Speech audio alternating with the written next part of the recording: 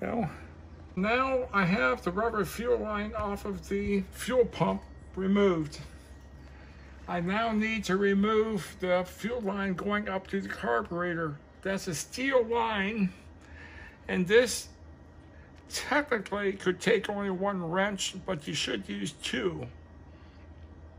One wrench is used against a hex nut on the fuel pump itself, and the other is for the flare nut.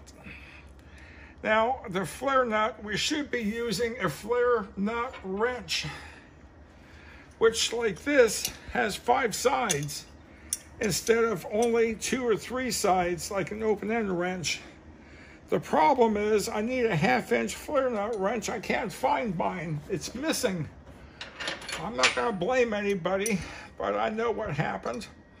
So the flare nut itself, I'm going to go ahead and use an open-end wrench, and it'll work fine as long as that's not too tight.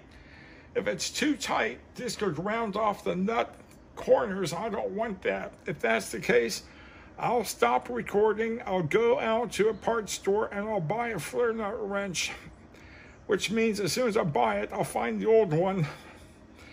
For the fuel pump hex, I'm going to use a 9/16 open end. And the idea is you get this on the fuel pump housing nut so that it holds it in place. So as I turn the flare nut it will rotate without putting stress on the fuel pump. We don't want that. We want all the stress to be between these 2 wrenches. So here we go. And this is when my lefty loosey, righty tighty would help, because I have no clue which way you need to open to loosen those. Loosened. Okay. What did I do with the other wrench? I couldn't get this open-end wrench to break the nut loose because it was too short. So I put a box end wrench around this end, and I formed a lever. Back in ancient Greece, Archimedes said, "Give me a long enough lever, I can move the world." What prophetic sounds in his voice from back then. The world has never been the same ever since he defined being able to calculate the power of a lever. Okay, so now I'm going to go ahead and loosen this nut on the fuel pump. Now there's gasoline in that fuel line that goes up to the carburetor. So when I loosen this enough, it's going to start to leak. I'm going to try to capture the gasoline just because. I'm not going to reuse it for anything. I just don't want it slopping around or causing a fire hazard. So I'm going to try to do this in a way that when it comes out, it doesn't run down my arm, my armpit. Because there's only 2 things more painful than gasoline. 3 things more painful than gasoline in an open armpit where the thin skin is very porous. One is gasoline that caught on fire. That's pretty painful. The other is gasoline in the eye. The third is gasoline in an ear. That's even worse than an eye, from what someone told me once. So I'm going to try to avoid getting gasoline running down my arm into my armpit. Just a couple of little drips and that was it. I was worried about nothing. So now I should be able to get that fuel pump off. Now, having Linda show how to do that is going to be difficult because it's very tight quarters. So I'm going to hold the camera as she goes and gets the box with the new fuel pump. You're not pointing I'm pointing at Linda getting up to get the fuel pump. I'll take out a box? Nope, I'll take care of that. I'll spare you that grief.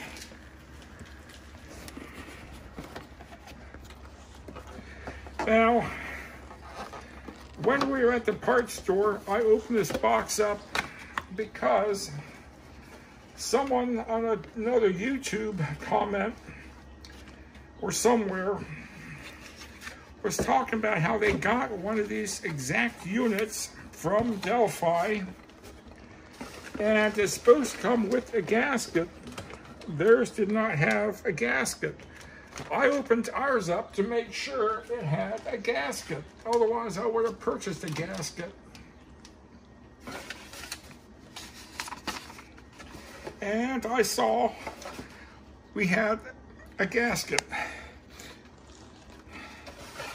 Actually, we have two gaskets.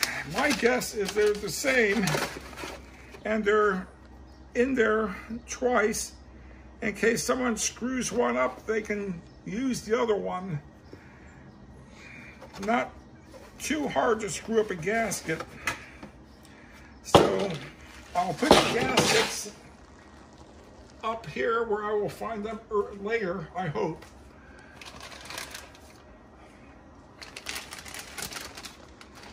The fuel pump. Very simple device.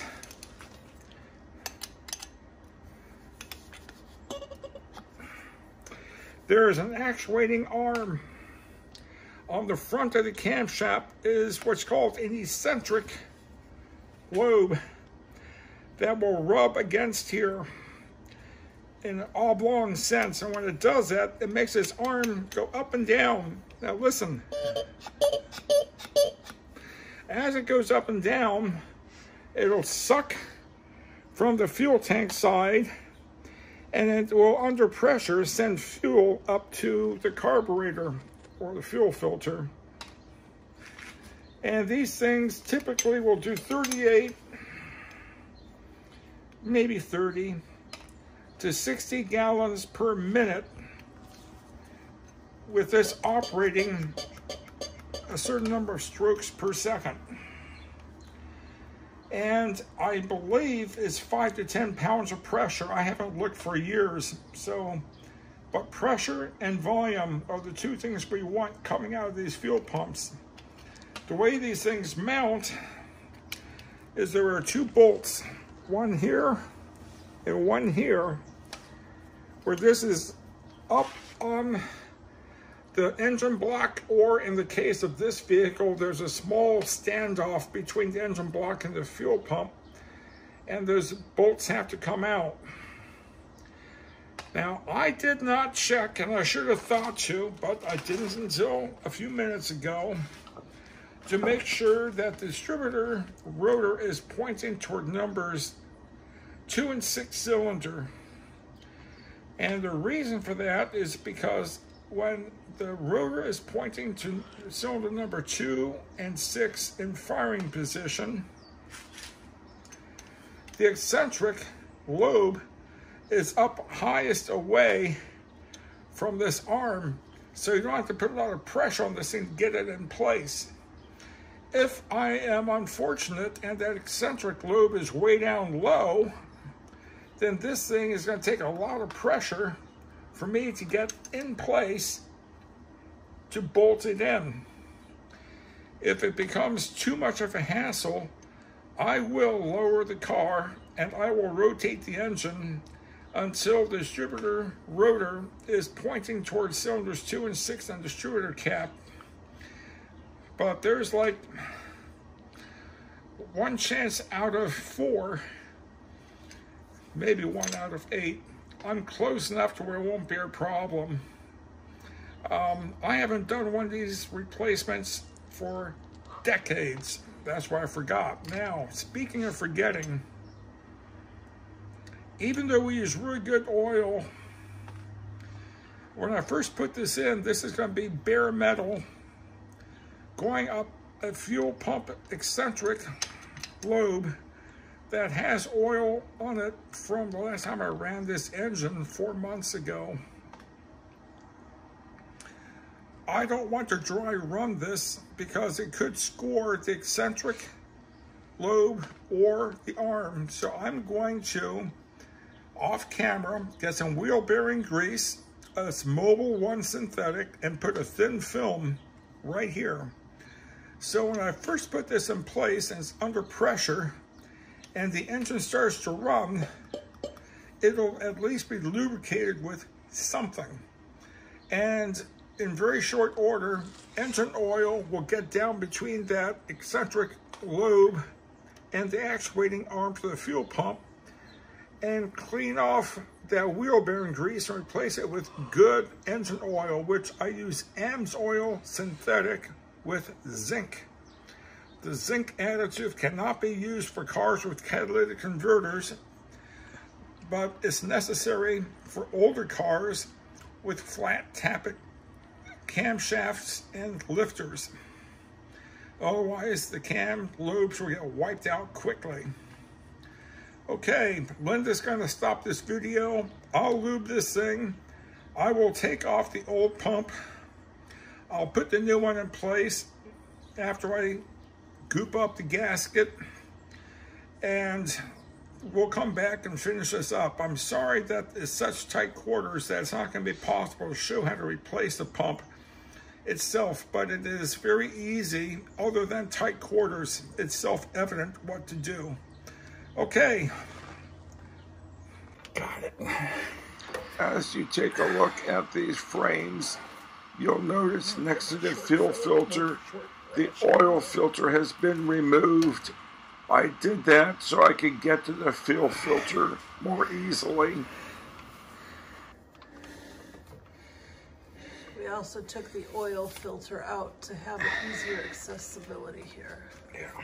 It was not easy to get to, but he's making it work.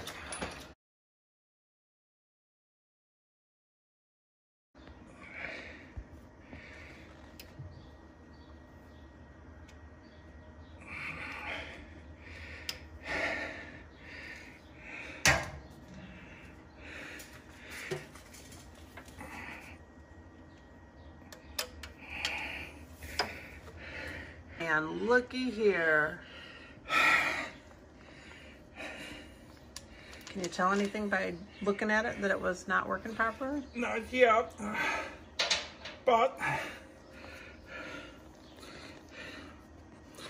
I could put this on a bench vise, pry off this outer shell, and look at the diaphragm to see where it was leaking internally. Now, the really good news looks like the entire gasket came off, so I won't have to do a lot of scraping of the old gasket on the engine. So that's really good news. So I'll put this over here. If I get ambitious later, I will peel it apart and take a look and see where it was leaking internally. Help me remember the 2 bolts are up here. Got it. Okay.